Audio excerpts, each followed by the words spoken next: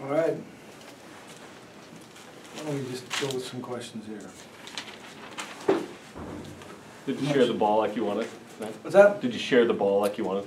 At times, yeah. There were times out there where I thought we were really good. You know, sometimes when we really emphasize it, we overpass. I don't think we overpassed. I do think that there were times when you know, we made the right decision, put the ball right where we needed it to, and then we didn't finish it. And then we stayed with it, where we continued to share it pretty well. Our tendency is when that happens is that, you know, the ball really starts to stick. 23 assists is a good number, and we turned it over more than I would like, but I think, you know, all in all, we played a lot of guys who haven't played a lot of minutes in the last week or two, so it's good to get them out there and see them produce.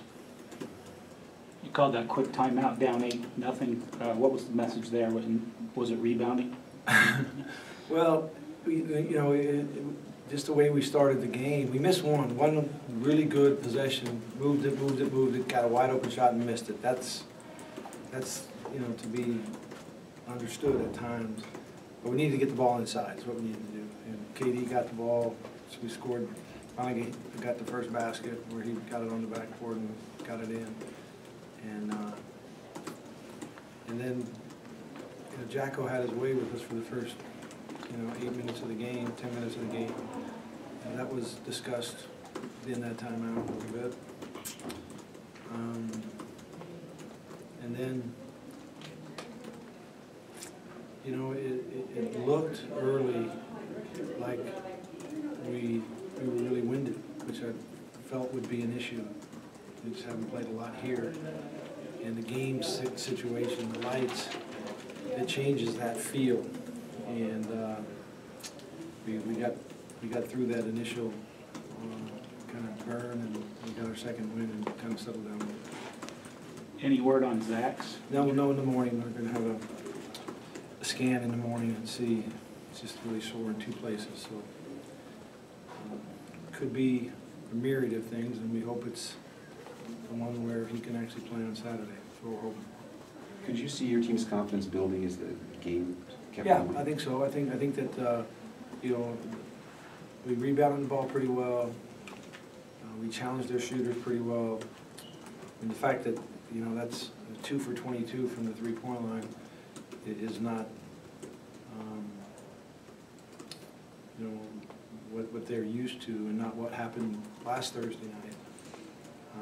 And I think as we got them to miss, we challenged them a little bit better. They didn't have as many open looks, and then the open looks they didn't convert on either. So I think our confidence increased quite a bit. I mean, the first time that we've shot over 50% for a long time. I don't know how many games or whatever all the numbers are, but I know I look at this thing a lot, and I haven't seen that number for a while. What's it like to play the same team a week later? Yeah. Easier in any way, tougher? The fact that we're familiar with each other is a good thing. These guys had their individual scouting report as far as, but they made quite a few adjustments. That first half, they moved that ball from side to side to side. It kind of got us into that shot late in the shot clock, and we didn't see that at all over there. But I would not, just as a general feeling, I would not want to have a schedule of back-to-back games like that. I like to break in between. How big was a game like today for guys? I'm thinking in particular of Corman, but kind of those depth guys like that. How big just is it? I think that it's what we really need, and it's hard to sometimes inexperienced players to find themselves on the road. It's a different experience. Possessions, you know, are you know, it just doesn't seem like you ever have a real break to where you can work through guys that are kind of struggling. And tonight to get, you know, good play off the bench from Zach and from Jordan and from Corb and JP. I think that's a lot of what helped our confidence too as the game went on. What do you expect from the matchup with Pepperdine again a week later? It'll be tough.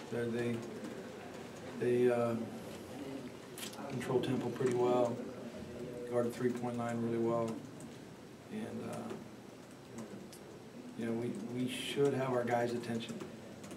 It's not a lot of preparation time, but I hope we can get our game plan in and then really come Saturday ready to execute it. With Kyle, kind of a slow start for him, but that dunk really kind of got him going. Does anything he does kind of surprise you anymore? He kind of took off from almost the free throw line. No, he's you know, his legs have actually felt a lot better the last 2 weeks, and he's got a kind of a new program that he's on as far as stretching and his mobility and things, and he feels a lot better. Hopefully that continues. He's had some real explosive plays, that's for sure. Were you happy with the way you kind of kept Brown from the dribble penetration, which kind of hurt you against Pepperdine? Yeah, you know, we zoned a little bit, and we were able to do that tonight to help out with that penetration because they weren't really shooting well from the perimeter. But this Jeremy Majors, he is a handful. I mean, he's a guy who can really distribute the ball and make all those other four guys a lot better. He's a guy who can take over a game, scoring the ball. He's had 25, 26-point nights. He's a physical, long defender, cause problems. So we know we got our hands full. Stacey Davis had a huge night tonight. I just heard, I didn't know exactly what the numbers were, but I heard he had a big night after having a tough night last Saturday. Should be a good game. Looking forward to it. Okay, you good? All right.